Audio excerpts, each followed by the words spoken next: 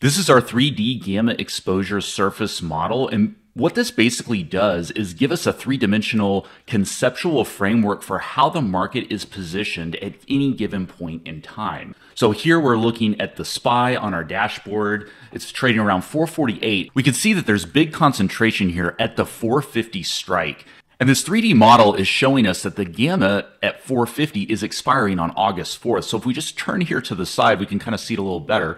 We've got some gamma here at 450 that expires on August 18th. The biggest concentration, though, is expiring tomorrow on August 4th. And what that's going to do is if no further positioning comes in lower, then there's going to probably be a bounce back into the 455 and maybe even 460. So if we just turn our model on its axis and zoom in here, we can see that there's a big concentration on the upside way up here at 462. So this is about 3 or 4% higher than where the market is currently trading. And so this is expiring on August 11th, which is the following week from now. So all of this gamma down here is going to be shifting. This is going to roll off tomorrow, August 4th, and then this concentration is going to have a outsized effect on market positioning, and it's going to act as like a magnet. So if no further positioning comes in lower down here at the 445 or 440 levels, then there's a decent probability of a bounce back into these positive gamma levels because that's where all the concentration is sitting for the next week.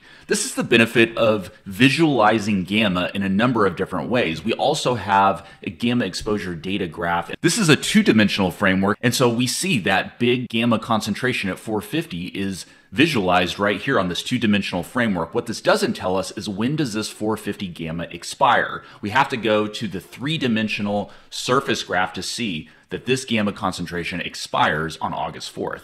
When you're studying gamma, the most important thing to understand is that there are multiple dimensions to gamma. You have to look at the total gamma value. You have to look at the zero gamma value. We plot these values directly in our chart so that you can see exactly where market participants are positioned in a price framework. But it's also important to look at these in a two-dimensional framework as well as in a three-dimensional framework. By the way, if you want to learn a little bit more about how gamma exposure works, check out this video to see what option dealers are doing in the market. And so we're talking about using gamma exposure as a timing mechanism for your trading. And so what we like to do is visualize the market structure based on gamma to see exactly where market participants think that the price action is going. So for example, if we just look a little further out in time here, turning this gamma exposure model on its axis, we can see that there is positioning forming here at the September 15th expiration. We see positioning at 425 on SPY